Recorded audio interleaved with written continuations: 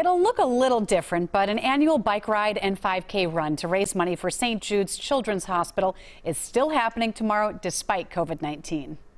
Supercross star and Minnesotan Ryan Dungey started this back in 2012, and I spoke with him to learn how you can still get involved.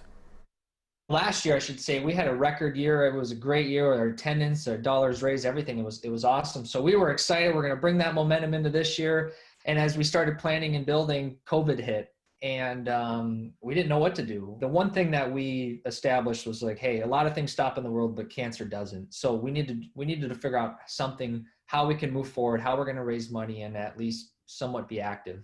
And that's when we started looking around and trying to figure out online what other rides we're doing, and a virtual ride popped up. And there's, of course, the benefit that anybody from around the country can participate since this is a virtual ride.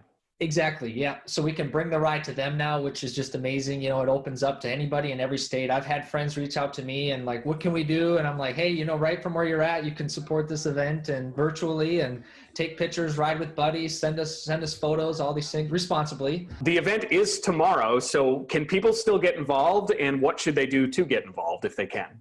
Yep, absolutely. It's not too late to sign up and get active. Go to the website. We'll provide that here on for you as well. Facebook, our Instagram page also has a lot of information. And, you know, even the day of, you know, we'll explain into detail what you can do, and taking pictures and riding with friends and, you know, tagging the ride, St. Jude ride, but also you know, watching it live on the day, you know, tomorrow, watching the whole event live. So it's new to me, you know, I think it's new for all of us. So it's going to be a new experience, but for the most part, it's fun. To your point, it's been really responsive and going better than ever.